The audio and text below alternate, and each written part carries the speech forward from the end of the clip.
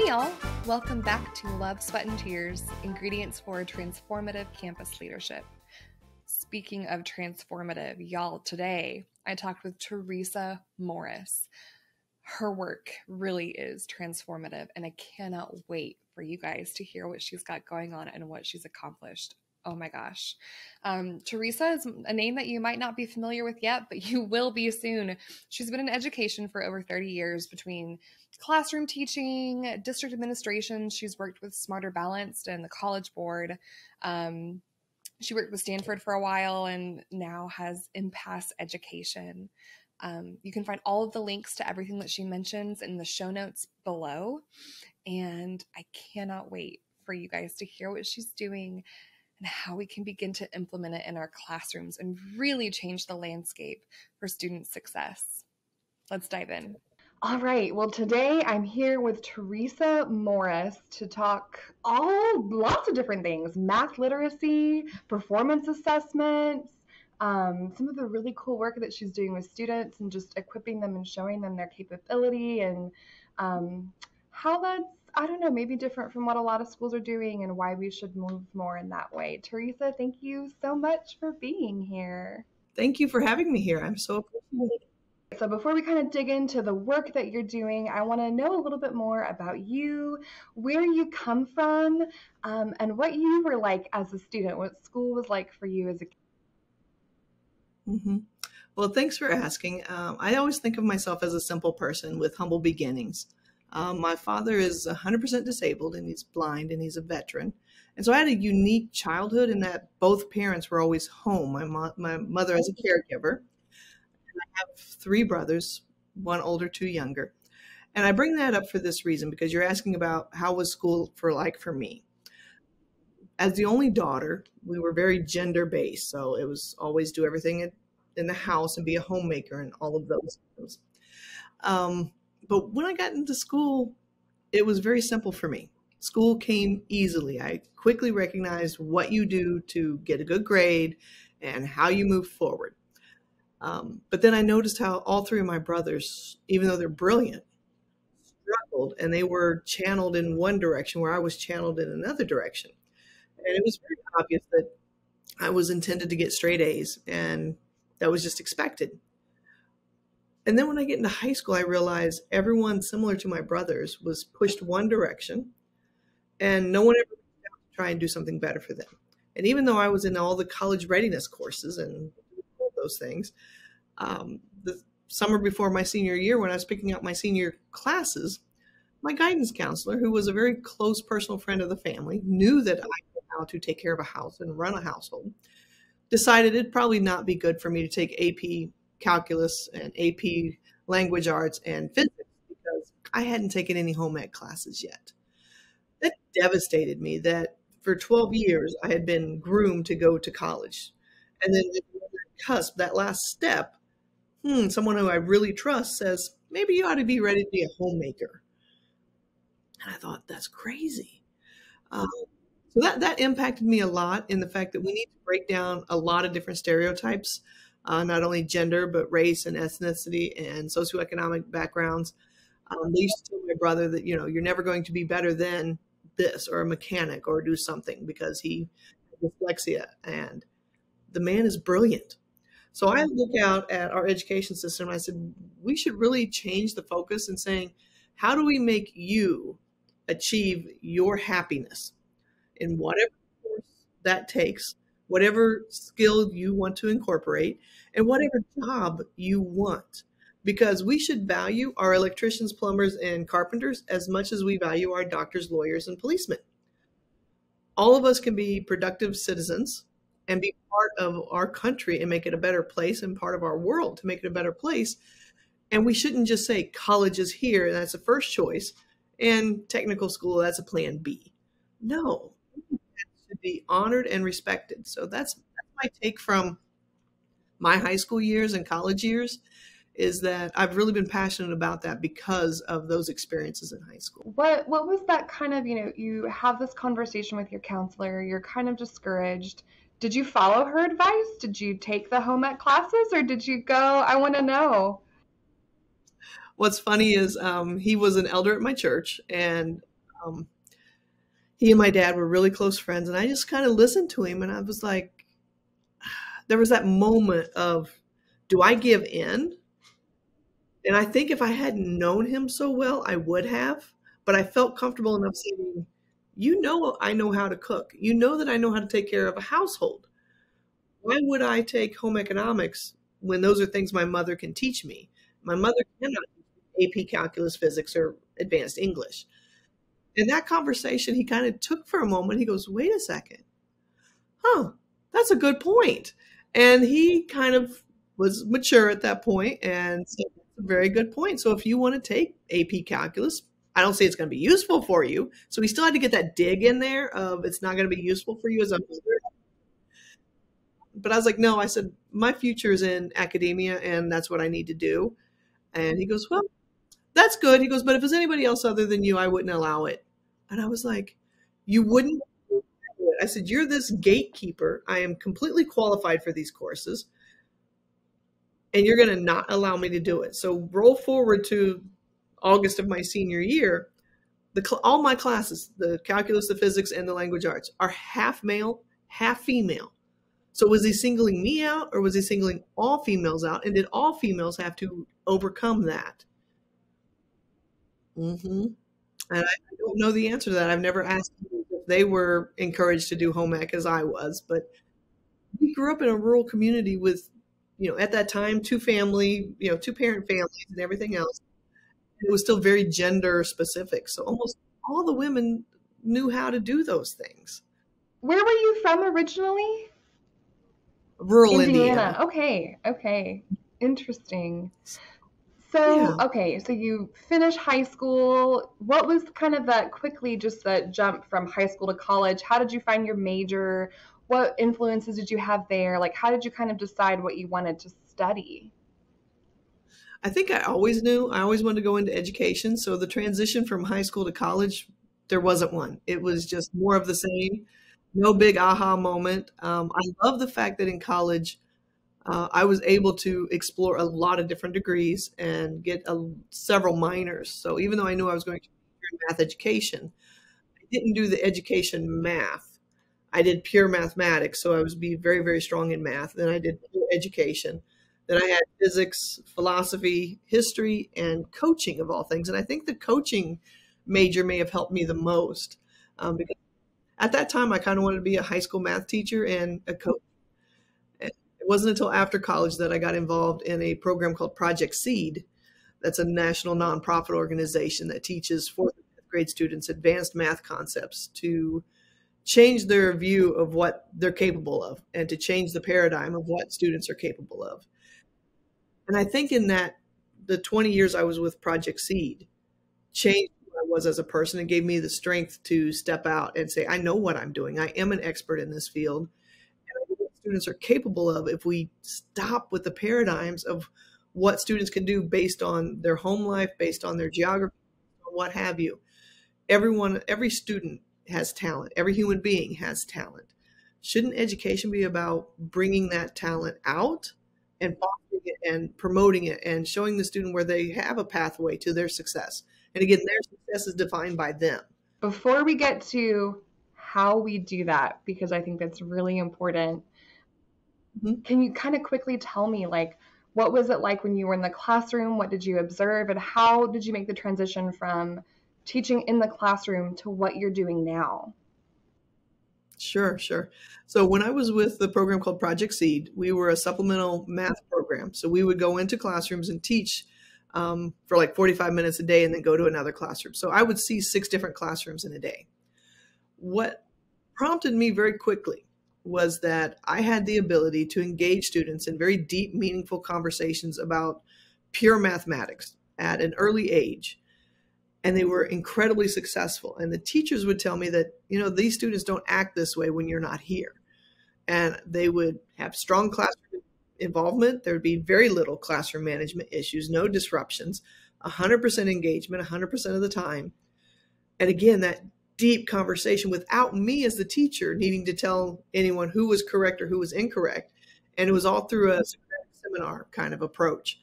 And what stuck out to me the most is even strong quality teachers that I met during that time, still had set expectations of students based on what they saw during the day. And then I got to break those paradigms. And I was like, I like doing this and I want to do this. What made me realize is students who are off task not because they don't know the material, but because they don't feel engaged, they don't feel it's important, or they already know the material. So engaging those students in productive means and through engaging ideas and things that they see relevant. To me, I found during that time that that was a key, and that teachers need to be trained in how to do that and why it's important to have the right content to pull all students in. Was that something you were taught through Project Seed or just through your college courses? Like, how did you learn those skills? I would say it was boots on the ground, honestly. I would say most of my career, yes, college laid the groundwork for it, but in Project Seed, it was a lot of curriculum development, teacher development, training for district administrators and so forth. It was very much like a master's program. In fact, the Council of Graduate Schools provided us and awarded all members of Project Seed as a master's degree because it was such intensive training. So you would teach during the day, and then we'd have 2 hours of workshops as employees by PhD mathematicians and psychologists and educators. So we were a unique hub around the country, and it really put me out there as a learning environment, but also you were learning about students while you were teaching students, the psychology and the brain development of students. It was all in that moment, and it was almost like we were our own university, if you will. And so it was a very unique experience to gain that self-awareness in what you were good at, but also in where the boundaries are within schools. So the boundaries are those things in which certain principals want teachers to act and produce in a certain way. They expect certain students to act and produce in a certain way. And then if you go up the chain, a superintendent has expectations of certain members. So what's interesting is if you look at the classroom as a microcosm and the expectations teachers have of their students based on whatever background, based on whatever they're observing, those exist up the chain all the way up through the superintendents. And you see in school systems this hierarchy that happens that, oh, well, this teacher's not really a good teacher, and we're going to not let this teacher be a bad influence on students anymore. So what are we going to do? We'll promote that teacher to this level. Well, then they become paper pushers, and they're really good at paper pushing. And trust me, they're doing the job they're asked to do, but they're so good at it, they get promoted again. All of a sudden, they wind up in a position to tell teachers how to teach. They were never teachers. And it just drives me nuts. Yeah, so that whole system needs to be rethought. In the future, it can be. Until then, I know there's pockets where that's actually working and people are doing great jobs. People are not getting promoted just for the sake of promotions. But it happens. It's a cancer within the environment. And because it's still so ingrained, it's pervasive, and it's stifling our future. So you are with this organization. How did you kind of branch off and start doing your own thing? Like, what was that process like? When did you decide to leave? Tell me more about that. So the superintendent of the school district I was working with, our primary district, he called me in for a meeting. It was our annual overview of what we're doing kind of a meeting. I did all my meeting, gave all the presentation, started to close up my stuff. He goes, now my meeting's beginning. And I said, okay. He says, well, for years I've been trying to change the educational system. He says, and you're an influence in that. He says, but you can't change it from the outside. And so sitting right there, he offered me a job as the director of mathematics for the district. And he said he'd give me carte blanche, make changes. I would be the only person answering for mathematics. And if I said it happened, it would happen. So I took on the role of administrator for about 6-7 years. And I had full control over everything K-12 in mathematics. We revised curriculum, we revised teaching practices, and we saw phenomenal change And I was very, very proud of that moment. But that gave me that insight of what is it like to be an administrator. From there, McGraw Hill, the testing organization, saw all the work I was doing because I didn't like their testing system. And so, because they were all multiple choice, no thought processes. So, including thoughtful questions and thoughtful test questions. And so they hired me. They stole me from the district and hired me. At that point, Smarter Balance came out, and they asked me to help write the Smarter Balance assessments and the Smarter Balance performance tasks in particular.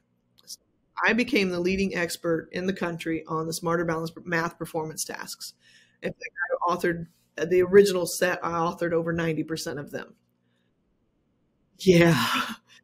It was all the combination of what I did in Project Seed, what I did as an administrator. So you put in those 10,000 hours, that moment that was coming together. Well, lo and behold, Stanford University was the ones overseeing that. Well, they hired me.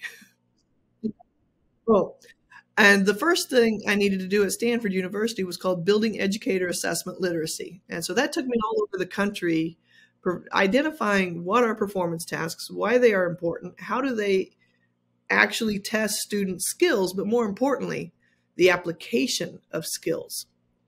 And that's the first time in a national assessment we started thinking about what does it mean for students to be able to use math as a tool rather than just regurgitate facts. So the performance task is the first time that has happened. That led to more curriculum development. One thing led to another. And then I decided it was time for me to start my own business. So that's where it led to.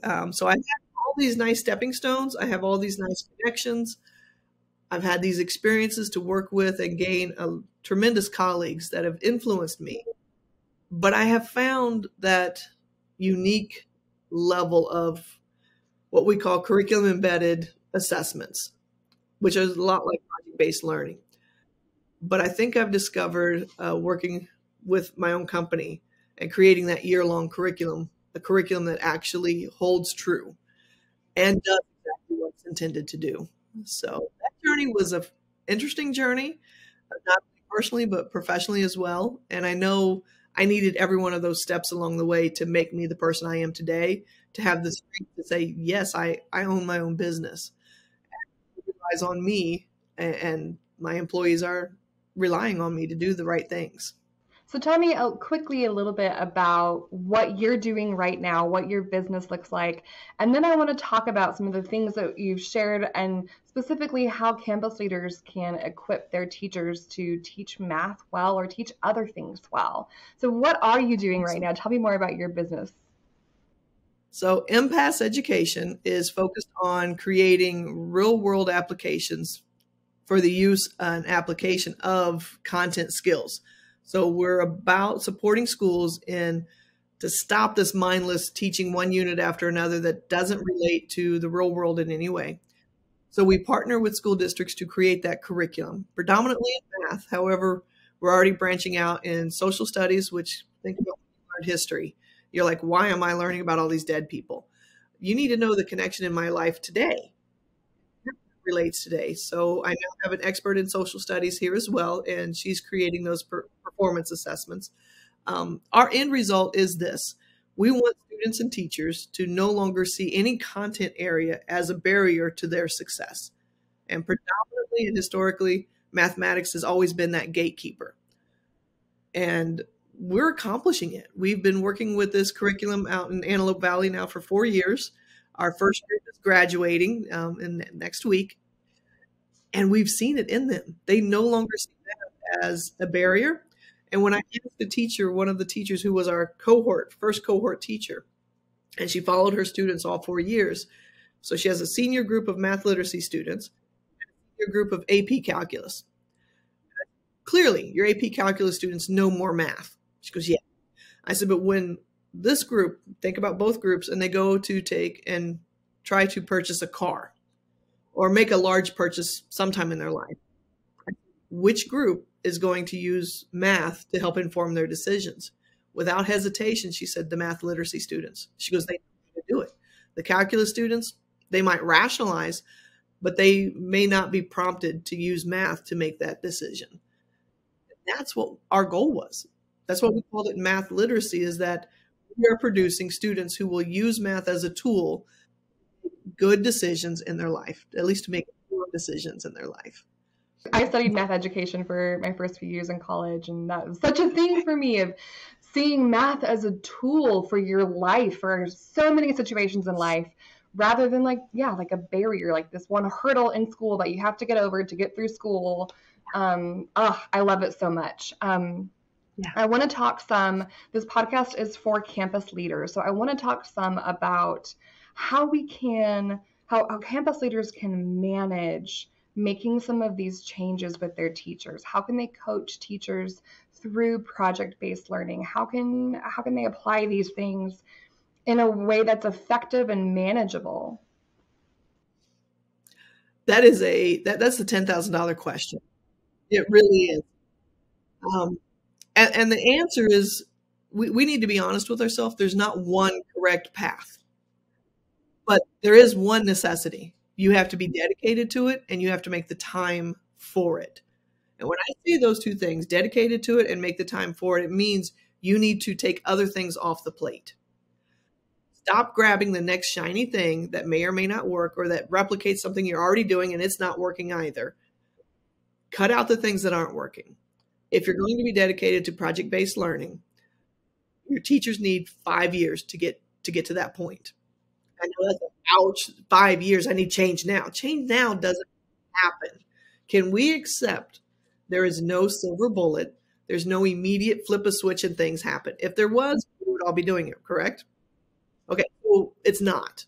So start with small steps. Start with a cohort of teachers who want to do this. If you're starting with a group of teachers that don't want to do this, or that you're trying to get rid of, you're just wasting your time and whoever's helping you do that. So start with a cohort of teachers who want to do it. Then start showing the evidence of how their students' performance is changing. And then you keep adding a cohort of teachers all the time. And as a supervisor, as an administrator, you have to be willing to say, classrooms will no longer look the way they have. Okay, so let's be logical about it. The way classrooms look right now, single file, sit and get, being taught at. It's quiet and it's orderly. I can go in and look at it and say, yes, you wrote the objective of today on the board. Yes, you talked about standards. Yes, I do, you do, we do. Okay. None of that's truly working. It's going to look chaotic. You're going to have students in a math class building a piñata, and you're like, wait, I didn't walk into an art classroom. No, you didn't, because we're applying math to a real world situation. That real world situation needs to show up in the classroom. So the way you expect teachers to move about and the interaction between teacher and student needs to be transformed, and that the teacher becomes the facilitator and that just-in-time instruction rather than just the sit and get. We have known for years the sit and get does not work. It just doesn't work. You can't ask students to parrot us and act like they care about it. We're going to get that top 10% that care about it. Everybody else is just wading through it. So if we can shift as an administrator, say, wait a second, if the teacher's talking 80% of the time, students aren't paying attention 80% of the time. Can we get the students doing and talking 80% of the time? And then that teacher just providing that just-in-time instruction. Because here's the point. A teacher in a project-based learning, they try to think of this. Well, I need to teach the students how to do the math that's in the project before we do the. Okay, that's our normal thought. So you teach, you start the project, and guess what? The students still run into the same struggles. And they're like, well, can you teach us? And then the teacher is frustrated because I already taught you that. The students get the sense of, oh, I'm stupid because I didn't get it. Something's wrong with me. I didn't get it. Well, you didn't get it because it wasn't connected to anything. Different teacher launches the project, does the project. The students still run into the same struggle, but now they're running into it for the first time. There's no previous failure experience. This is the first moment. Now I give that just-in-time instruction. The students want to hear it because they want to continue on with the project. It's more efficient. Even though you feel like you're setting your students up for failure, you're not. You're setting them up for success. Because I like to point out to administrators and teachers both, there was a study that's not been well recognized or talked about. Students who have had 3 experiences of failure begin to see it as a personal attack on their identity. So the 4th time that comes up, they're already withdrawn and they're putting up barriers to not let this impact them. 3. That's all it takes. By the 2nd one, they're already starting to pull away and not listen. But by the 3rd one, it is shut down. So every administrator, when they're trying to support a teacher, they're looking for how do you build success while avoiding failure experiences. Now, we still need productive failure. We still need to bring that in. But where do you bring it in where the student feels encouraged to overcome it?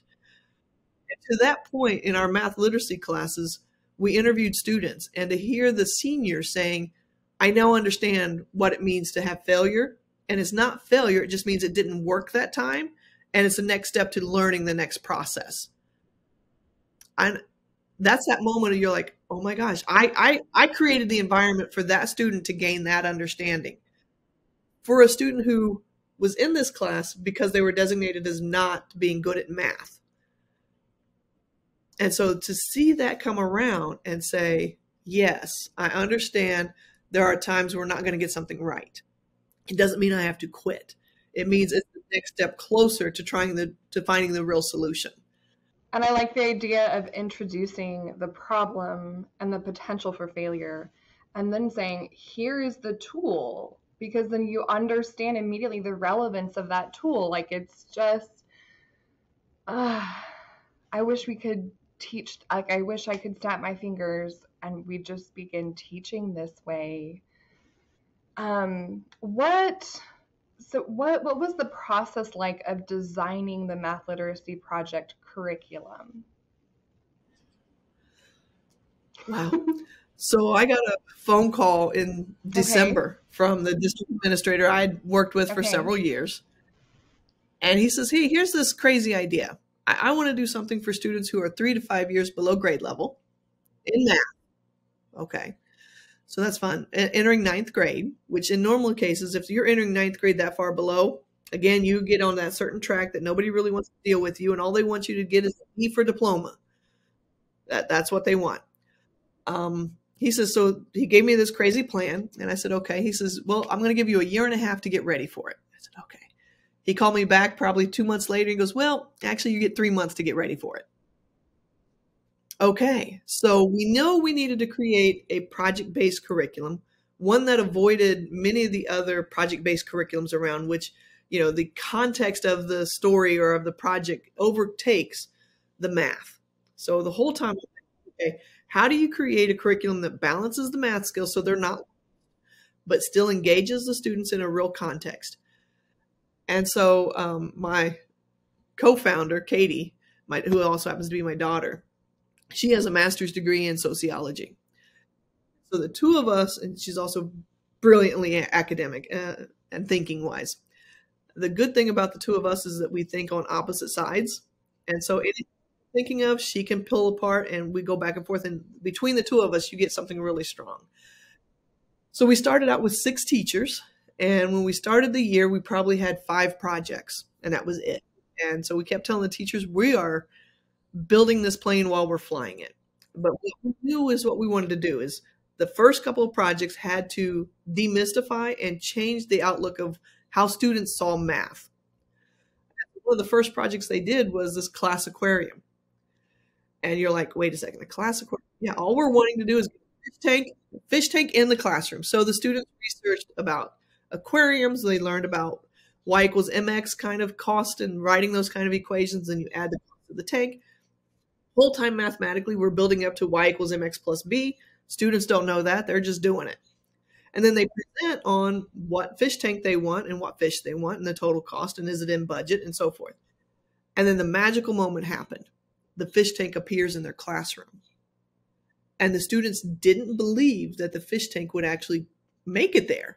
Because like people talk about things all the time. It's theoretical. It's hypothetical. And all of a sudden now it's tangible. You've got an actual fish tank. And what I've seen happen is now it's a tangible success. Every time that student walks in the room, they're like, I did that. I was part of that happening. Then the next project is another element of, again, you're breaking down those failure experiences. You're breaking through years of failure experiences for them to start saying, I can do this. By problem solving, I'm learning to do math. So that first year was rocky in the sense of we were trying to figure out what works. So you had skills practice, you had, just basic problem practice, you had the actual project overall, you had the elements of the project, you had the reflection pieces.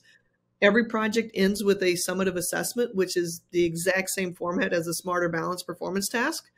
And I did that on purpose because I knew eventually someone would be like, oh, this is feel-good math, but nobody really knows math. This is hardcore, the same as Smarter Balanced. If I handed these over to Smarter Balanced, they'd go part of their elements. So I knew we wanted to impact the math skills as well. So you're thinking on multiple levels, the social aspect, the emotional aspect, the physical aspect, and of course, the mental capabilities as well. And that's what's fascinating to see how the teachers have grown and how the students have grown, and to be able to watch the students, because at the end of that first year, the end of the pilot year, COVID hit. We didn't even get a full year in. COVID hit, students went home. How do I go the last 2 months? Like everybody else in the country, project-based learning, a brand new program at that. How do we make this happen? My thought was, oh my gosh, with COVID, they're going to cancel it. They didn't. We did the next year completely online.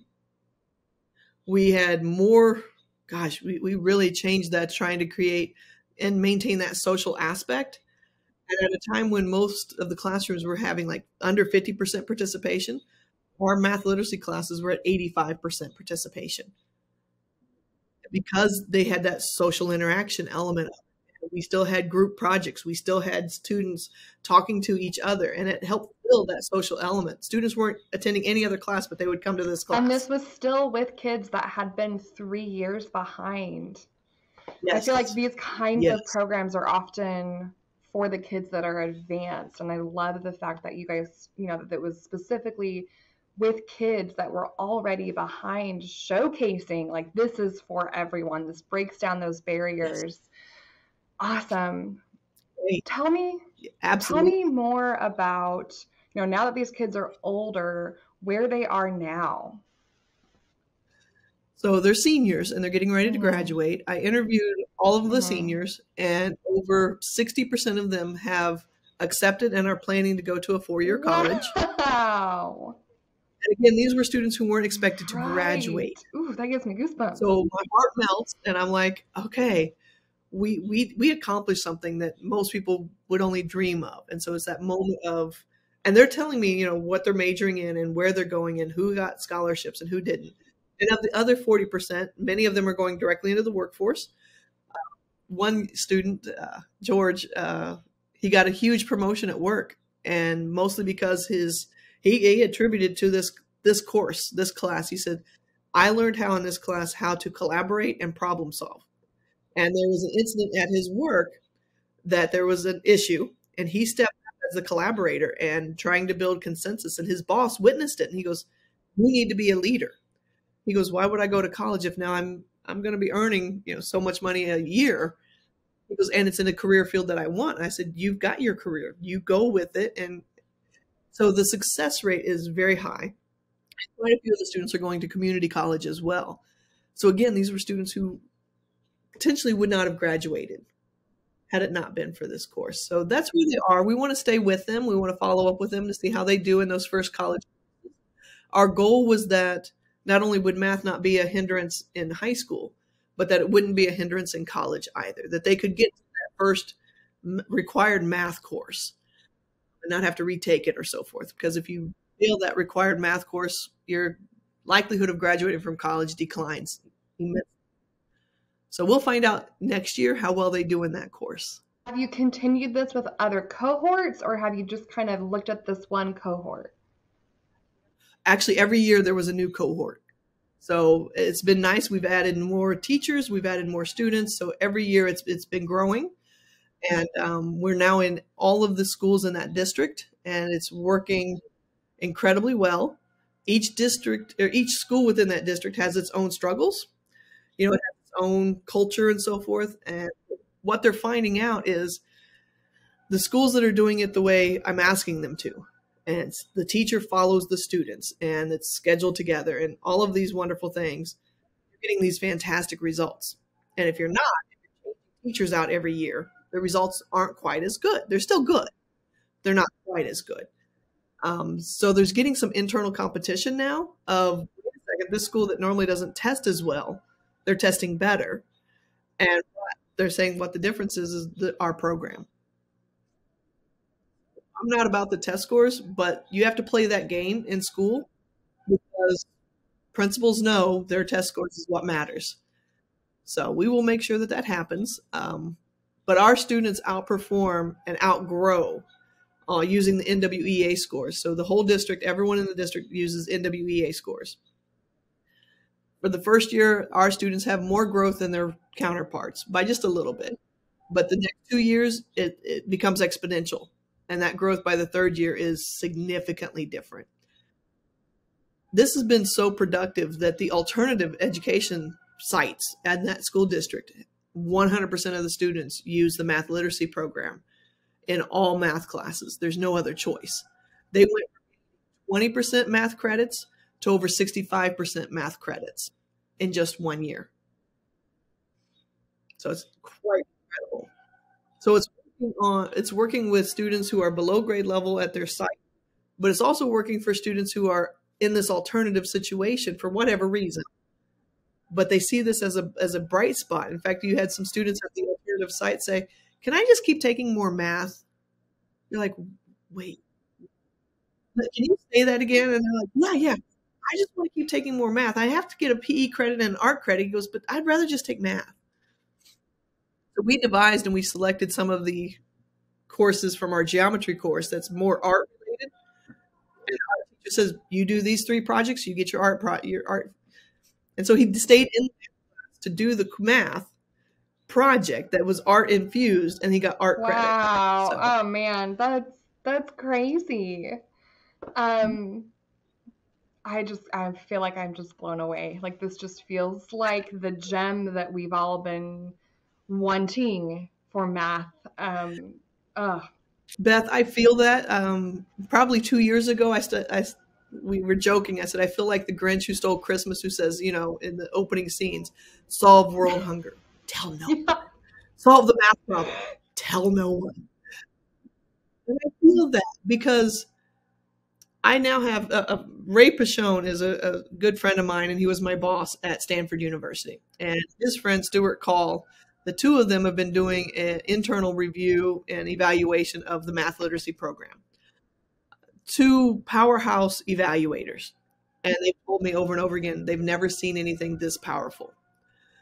So I need to be ready as a company to respond to the questions and the demands that are going to come out after they submit their final findings, which will probably be sometime next year. And I get that. It is unique. But here's the thing.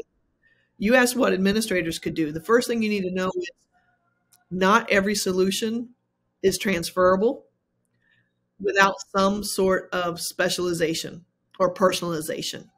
So to pick up the math literacy project from Antelope Valley and move it to San Diego or Indiana, what have you, there's going to need to be some tweaks. There is no one bulletproof solution. And I'm saying that even about my own program. I can't just package it up, put a ribbon on it and say, "Here you go, world, take it."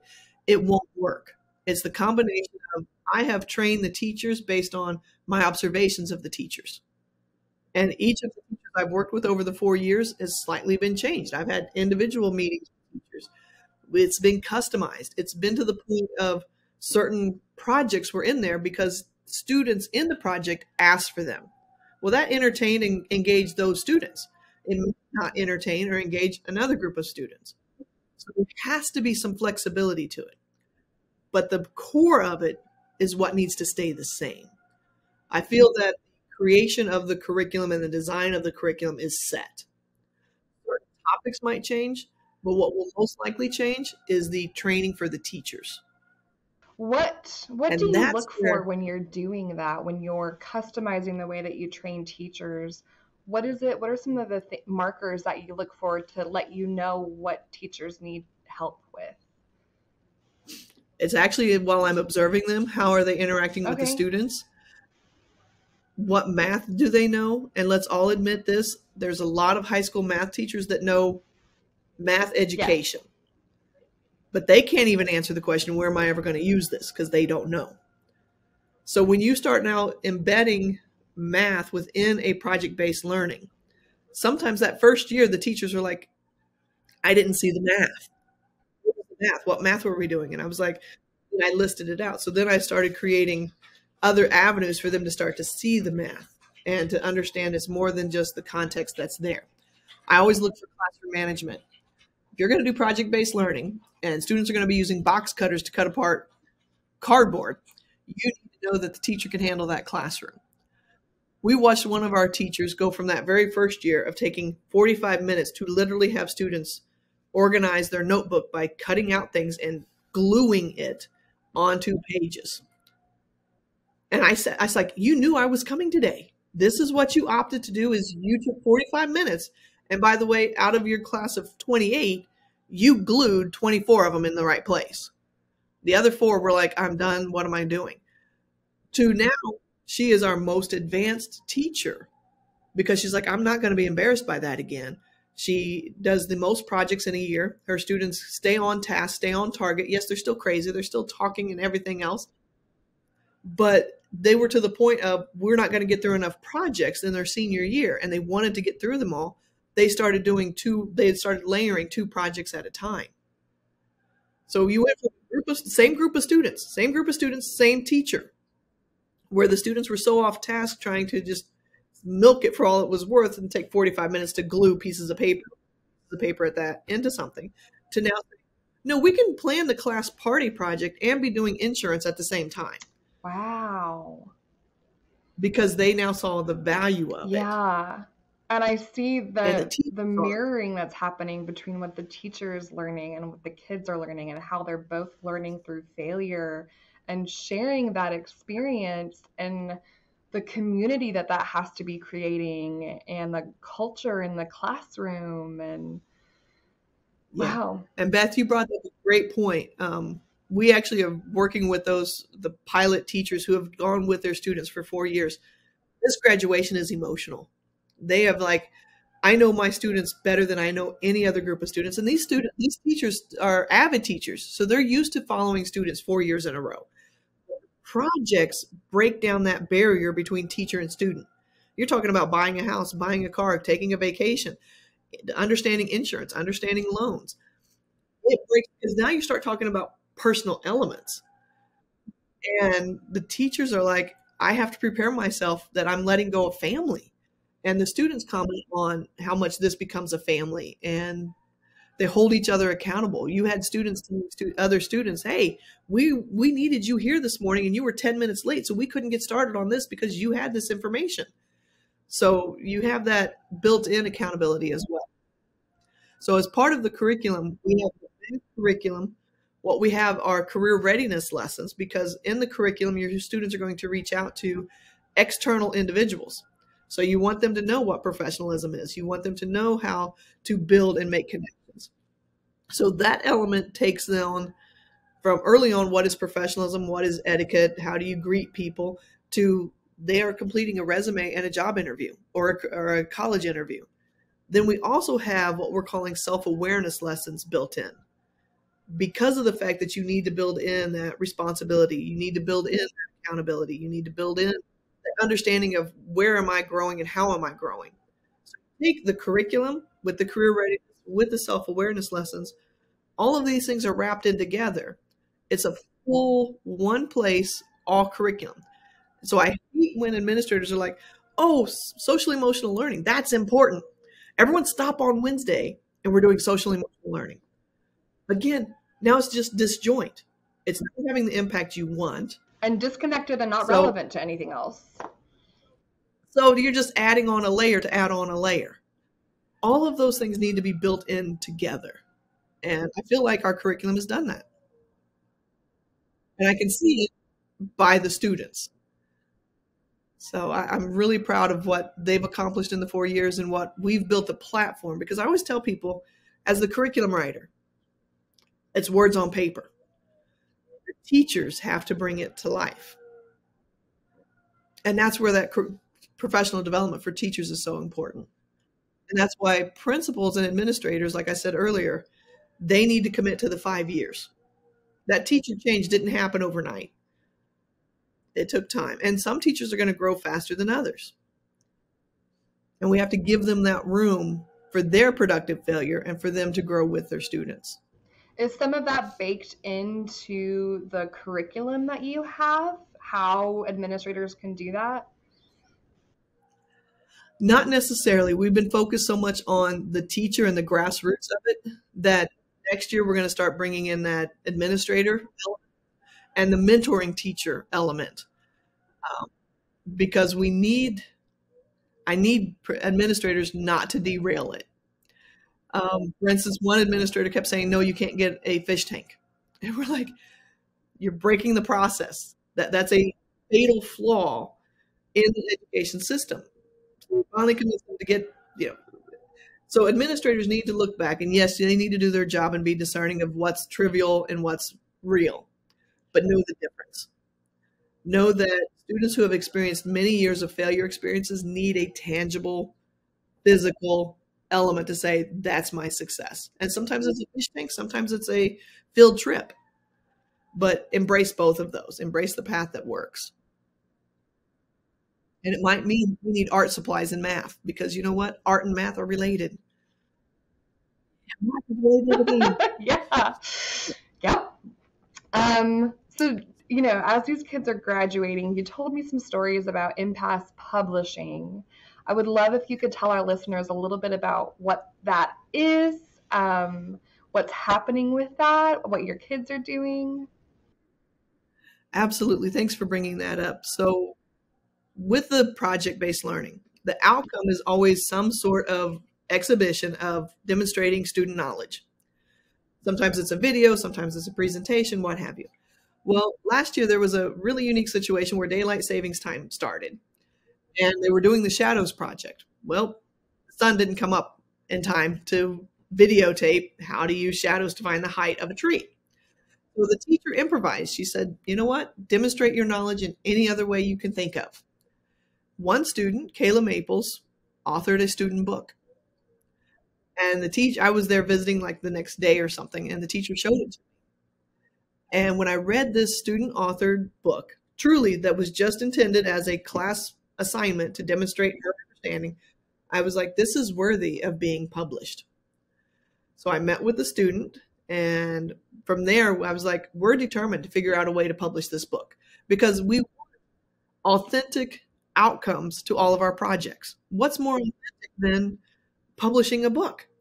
It took me a year, just almost a year, to figure out how to publish. And so I decided that the best approach was that MPass Education would publish student authored and student illustrated books.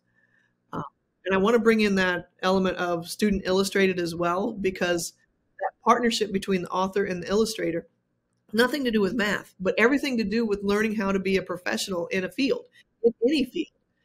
So when we figured out how to publish a book through Amazon, that's called, so if you go to Amazon and just search for How Tall is Lulu, that was our first published book, written, authored by a student. And again, it's a cute story about how to use shadows and similar triangles to find the height of something. So you read the book to the students. In the back, it's got some suggested class discussions and suggestions for class activities. And I put an age range on there. The story is more for younger students, but I'd say a fifth grader would get into it. Even a high schooler could say, this was written by another high schooler. So that opened the door to, okay, let's talk about this and share that with other students. Just last Saturday, we celebrated 8 student-authored and student-illustrated books at the AV Cultural Fair. The students were able to be, the student authors and illustrators got to be up on stage. They were interviewed by local TV stations and so forth. My promise to the students and to everybody else is MPass Education will not take any profit from the students. 100% of the profits is shared between the student author and the student illustrator. And I just love to see, I've had that privilege of handing the student their first copy. And it goes back to that fish tank and the fish tank being real. But when they hold that, they're like, this is real. This is, and they see their picture on the back, and it's a good looking book. So here's one. It's called the Monsters of Math. And a fishing derby. And so it's just a real book. And I mean, you look at the illustrations and so forth. This does not look like a student published this. I love that the characters in the book are doing a project. Yes, isn't that fantastic? Yeah. Wow. So in the next week, what we're going to do is on our MPass Education website, we're going to add a page that lists all the student authored and student illustrated books and links to where those are. We've been so busy, we haven't had time to do that. On the back of every book, it encourages anyone who wants to be part of this to reach out to us because we're willing to work with anyone. We want to break down the barriers of students seeing their own success. All of the authors, let's be honest, they may not grow up and become professional authors as full-time jobs. But they can say at this moment, and this moment in time, I authored a book and it's available for life on Amazon. And I also talked to students, I said, you make money from this for the rest of your life.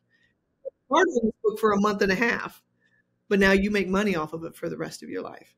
And many of the students, I have 2 students in particular that come from the alternative education site. And they just, when I sat down with them, because they told their teacher that, yeah, they would like to write a book. I said, okay. So I brought my computer, met with them, and I said, tell me about your book. Tell me what you want to write. They would not touch my computer. They wouldn't put their hands on my computer. And I was like, okay. I turned my computer back around. I said, talk to me. And I said, and I'll type for you. Both gentlemen, in 2 very different ways, outlined 6 or 7 books. And I was like, you are so creative. You are so, and they're divergent from each other and so forth. And I said, okay. I said, let's stop.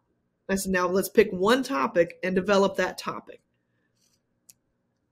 And to listen to them create their story. And they could verbally create their story. They still refused to touch my computer. And so I wrote up what they had, smoothed it out, sent it back to them via email, had them read it. And then they edited it. It's funny, the teacher printed it and they like old school edited it. And they sent it back to me. And the process just went on. And Saturday at the event, both of them had half their church there to support them, and their extended family was there. And it was just that moment of students who are so removed from the potential of success, now standing front and center and saying, I'm a published author. Their pride, the way they look, the way they stand, all changes. And it's that moment of, for me, because I have several career goals, but one big career goal was to really recapture the lost talent in the United States. And what I mean by that lost talent is the students that get pushed to the side, that get marginalized, that their skills don't get recognized in school. And I look at Jimmy and Jay Sean, who authored these books. They are lost talent. They are so incredibly gifted. And for me to capture that at this moment, and now that I'll be able to like stay in touch with them and propel them into different avenues that they may not have been open to in the past. That's that moment of, yeah, that's what we need to be doing. And we did that at this point. Now, I didn't get all the lost talent. I know that. But this was that moment of realizing we've got some, and let's keep going after more. And I think if we can break down those barriers and more students, more teachers, more administrators realize, oh, I do have a lot of talent pushed to the edges, pushed to the periphery of education. If I turn a spotlight on them, a true spotlight, looking for their true gifts and their true skills, what could we recapture? Because when you think about it, today's problems exist from today's thinking. Who doesn't have today's thinking? All the students who are pushed to the boundaries. So our solutions lie within that group of students, yet we're not doing anything to harness that or to foster or to promote it. As educators, as administrators, I beg you, turn your spotlight there. What can be accomplished? What are those students capable of that we're totally minimizing or overlooking? So that's my challenge to administrators. Yeah. Oh, it's so good. Yeah. We're coming up on our time here. Is there anything else that you would like to say to our audience, to our principals, our campus leaders across the country? What I would want to say is they have an enormous amount of talent within any school district across the country. You need to leverage that talent, not frustrate them, not overwhelm them. Find each of their individual talents and maximize them. Stop thinking that every single person can be everything to everybody, and harness what's there. If you're wanting to go project-based curriculum, do not, I can't say this enough, do not expect your teachers to be the ones to create the curriculum. It's too overwhelming. They have too many other things to do, and also they're not trained to do so. Hire a group that can do that, or that can do it in conjunction with your teachers. Your teachers need to be a vital role in any curriculum you create, in any process you create. Your students, teachers, and families should be part of that. Change doesn't happen overnight, and be willing to put in the work and the long-term time and commitment to making it work. 5 years before you see change. So that's my ending. My final thoughts is hold out for the correct change, not the flashy next moment thing. Where can our listeners go to find these books, to find more info about Math Literacy Project, about other work that you're doing?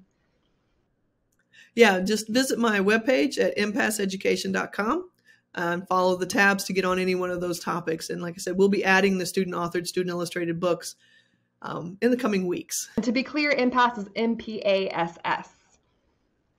That is correct. And I would invite everyone to register. We have an upcoming conference at UCLA, June 11th. And our conference focuses on fostering math literacy. So you can sign up for the conference through our website as well. Theresa, that was so wonderful. Thank you so much. Thanks, Beth. Thank you, Beth. Thanks for having me on. Bye. Bye. Whew. What a doozy. Man, I was getting teary. You will find that that is something that comes quite naturally to me. But hearing her vision and her success, what she's accomplished, and her heart for bringing this to other classrooms, to other teachers, it's a tall order. It's going to take a commitment and investment. And I know that's hard. That can be a big ask, but it's worth it. It's so worth it. As always, you can find links to all of the resources that she mentioned, all of the websites. I'll make sure to link the Amazon shop so you can find all of the books that her students have published.